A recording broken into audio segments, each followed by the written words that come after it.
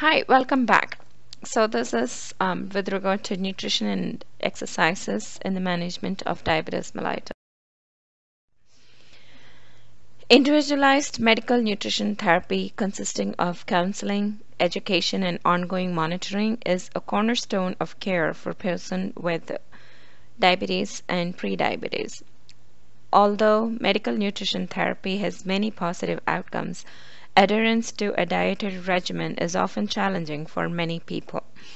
Achieving nutritional goals requires a coordinated team effort that takes into account the behavioral, cognitive, socioeconomic, cultural, and religious aspects of the patient. Guidelines from the ADA or the American Diabetes Association indicate that within the context of an overall healthy eating plan, a person with diabetes can eat the same foods as a person who does not have diabetes.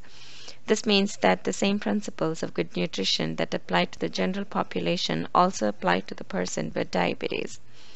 According to the ADA, the overall goal of medical nutrition therapy is to assist people with diabetes in making healthy nutritional choices that will help to improve metabolic control.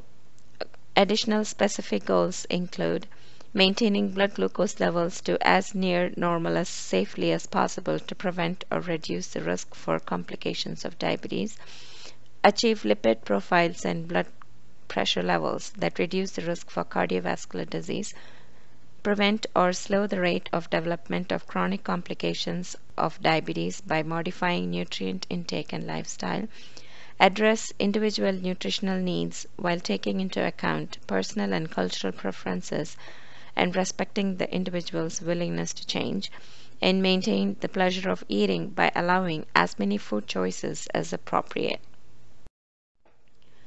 The emphasis for nutritional therapy in type 2 diabetes should be placed on achieving glucose, lipid, and blood pressure goals. Modest weight loss has been associated with improved insulin resistance. Therefore, weight loss is recommended for all individuals with diabetes who are overweight or obese. There is no one proven strategy or method that can be uniformly recommended.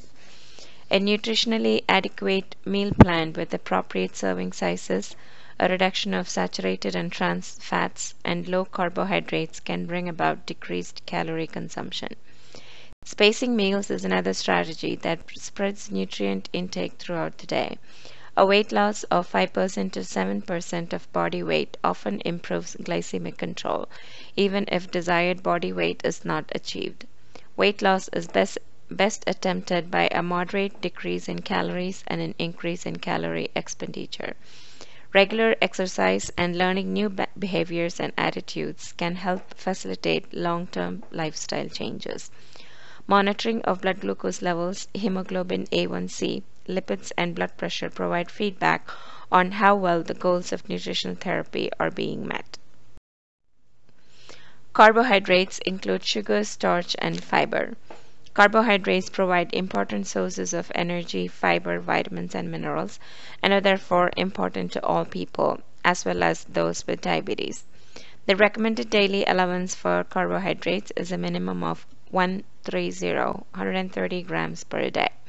Foods containing carbohydrates from fruits, vegetables, whole grains, and low-fat milk should be included as part of a healthy meal plan. Monitor by carbohydrate counting, exchanges, or experience-based estimation.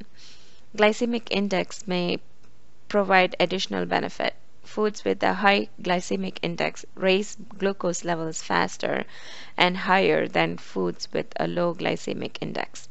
Sucrose containing food can be substituted for other carbohydrates in a meal plan.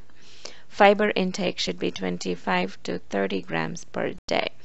Non-nutritive sweeteners are safe when consumed within FDA daily intake levels. Dietary fat provides energy, carries fat-soluble vitamins, and provides essential fatty acids. The ADA recommends limiting saturated fat to less than 7% of total calories, less than 200 mg per day of cholesterol, and limited trans fats are also recommended as part of a healthy meal plan. decreasing fat and cholesterol intake assists in reducing the risk for cardiovascular disease. 2 or more servings of fish per week provide polyunsaturated fatty acids. The amount of daily protein in the diet for people with diabetes and normal renal function is the same as for the general population, 15 to 20% of total calories. High protein diets are not recommended for weight loss for people with diabetes.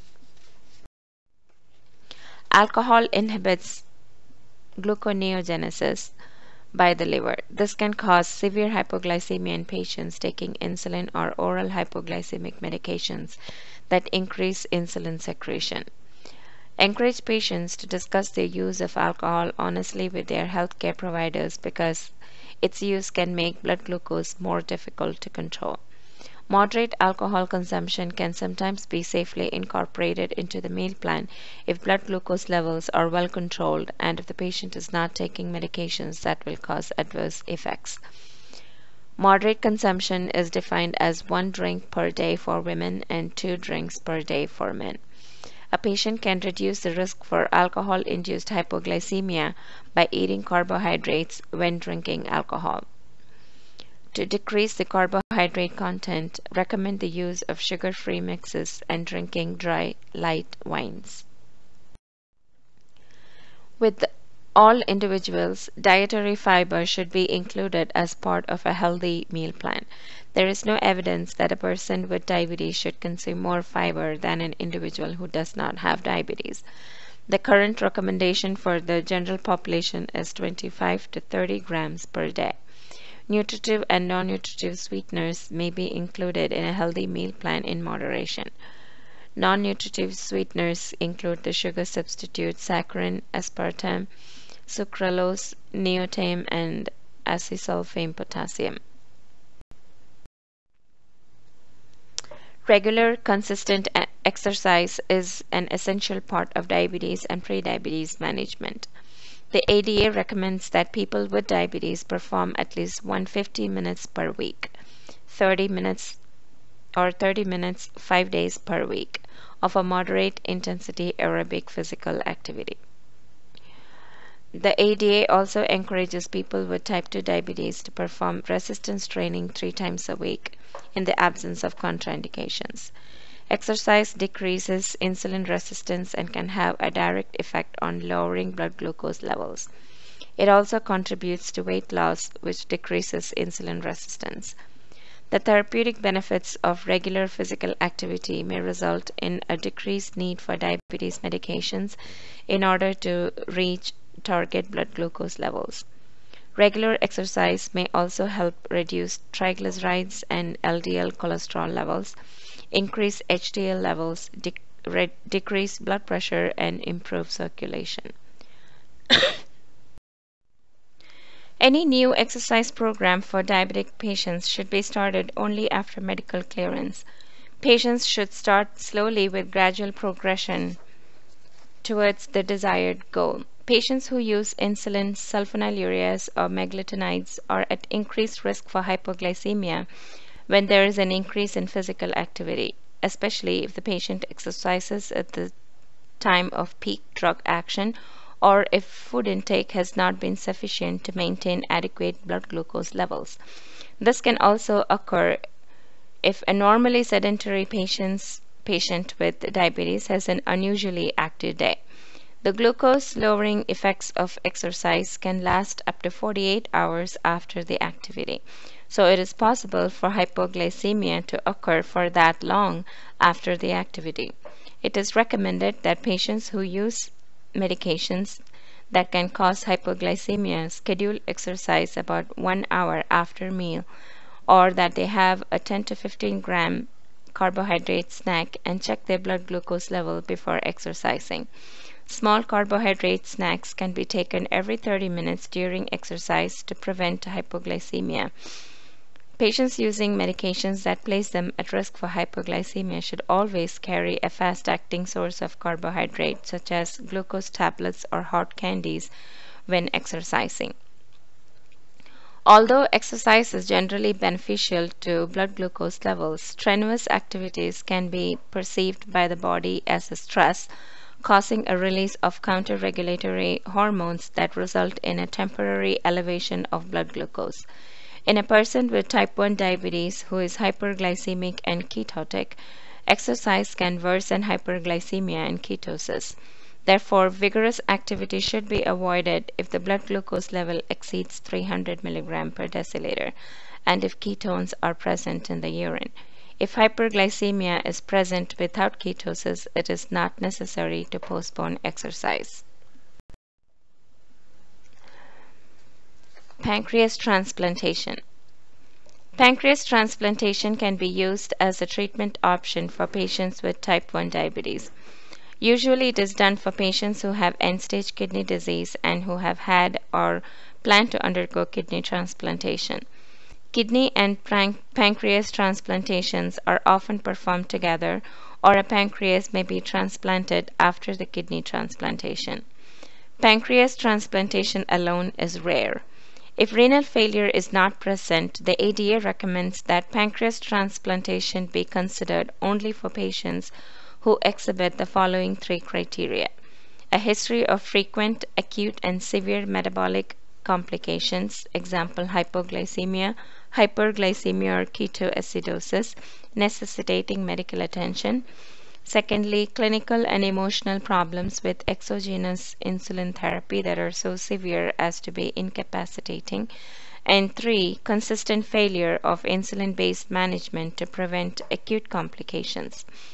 Successful pancreas transplantation can improve the quality of life of people with diabetes, primarily by eliminating the need for exogenous insulin, frequent blood glucose measurements, and many of the dietary restrictions imposed by the disorder. Transplantation can also eliminate the acute complications commonly experienced by patients with type 1 diabetes, like hypoglycemia and hyperglycemia. However, pancreas transplantation is only partially successful in reversing the long-term renal and neurological complications of diabetes. The patient will also require lifelong immunosuppression to prevent rejection of the graft. Complications can result from immunosuppressant therapy. Pancreatic islet cell transplantation is another potential treatment measure. During this procedure, the islet cells are harvested from the pancreas of a deceased organ donor.